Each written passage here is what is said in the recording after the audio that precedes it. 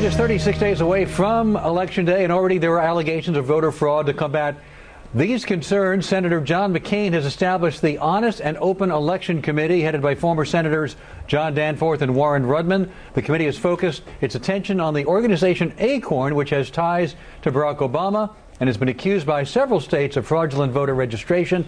The committee hopes to work with Democrats to ensure a fair election this November. And joining us now is former Senator John Danforth. Senator, good to have you back on Hannity and Combs. Good to be with you. Is there a political angle here, an attempt to tie Barack Obama to this organization he worked for 15, 20 years ago?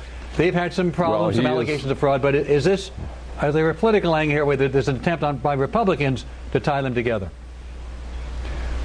Well, they are tied together. Barack Obama has taught classes for Acorn.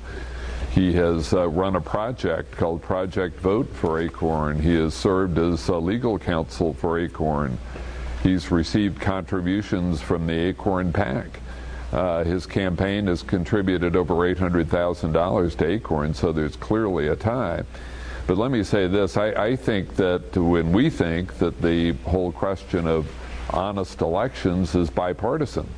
It shouldn't be something that's just the province of Republicans. It should be shared by Democrats too, because if it's a close election, we certainly want to put the election behind us and not have the party that loses say that it's been cheated. Everybody wants what you're talking about, which is open, fair elections.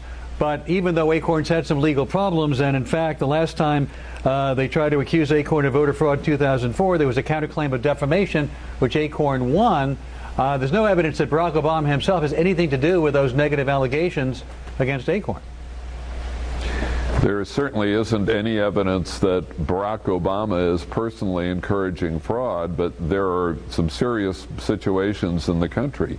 I mean, in the state of Colorado, when the same person is registered 35 or 40 times, or in Ohio, where there are counties where there are more people who are registered to vote than voting age people, or in the state of Michigan, where hundreds of thousands of names are turned in, enough to swamp the system, and the Secretary of State claims that there are a lot of duplications and cases of fraud. I mean, this is a serious matter, and we are not pointing the finger at Senator Obama or any other individual.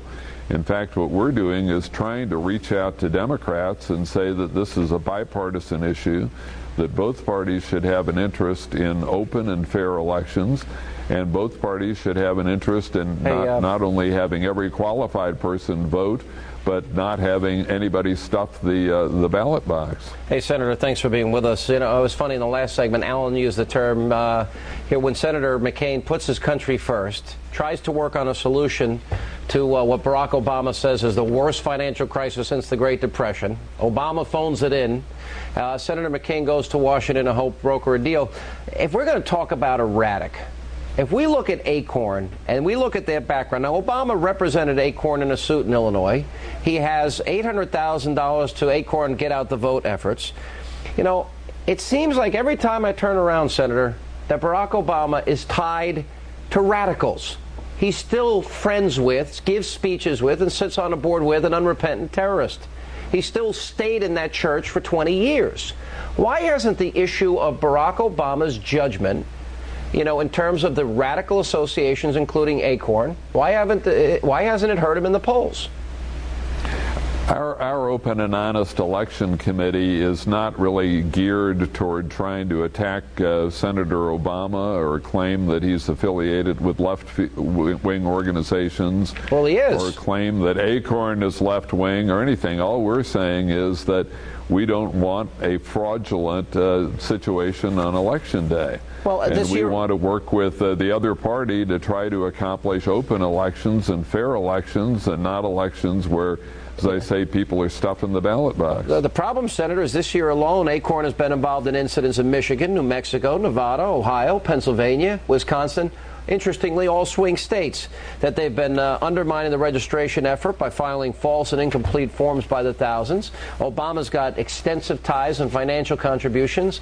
But putting aside just the Acorn issue, does William Ayers bother you? You're a pastor. Does Reverend Wright bother you? Does this pattern of associating with radicals bother you?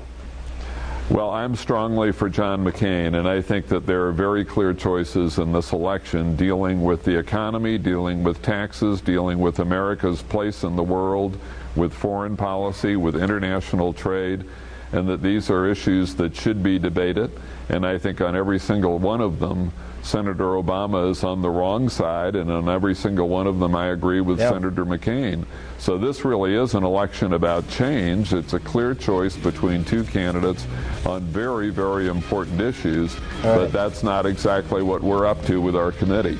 Got it. Thank you, Senator. Appreciate you being with us. We're going to be in St. Louis on Thursday night. Hopefully we'll see you there. Thank you for being with us. Great.